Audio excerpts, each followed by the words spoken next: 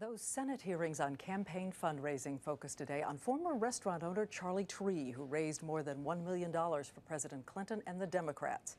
The money has since been returned. Investigators think that a lot of it came from one very elusive man in Asia. ABC's Linda Douglas reports. Meet one of the most mysterious suspects in the campaign finance investigation, Lap Seng, also known as Mr. Wu, a multimillionaire from the Portuguese colony of Macau on the tip of mainland China. Mr. Wu evaded congressional investigators who went to Asia hoping to find him. But we caught up with him at one of his businesses in Macau.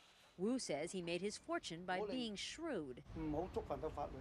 My philosophy is that I should not break the law, but I wouldn't mind bending it.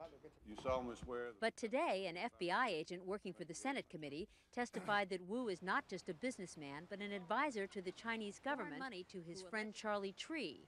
Tree, in turn, gave huge donations to the Democratic Party.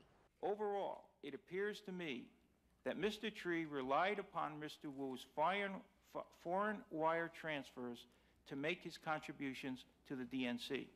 Senators were stunned to learn that beginning in 1994, Wu wired nearly $1 million to Tree, the former Little Rock restaurant owner and friend of President Clinton's.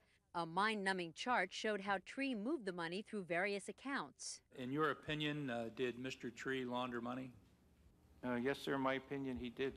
What did Mr. Wu want? Access to the president, in part. ABC News has learned Mr. Wu visited the White House at least 6 times. Wu won't talk about his transactions with Tree. Charlie's my friend, but I don't want to comment further.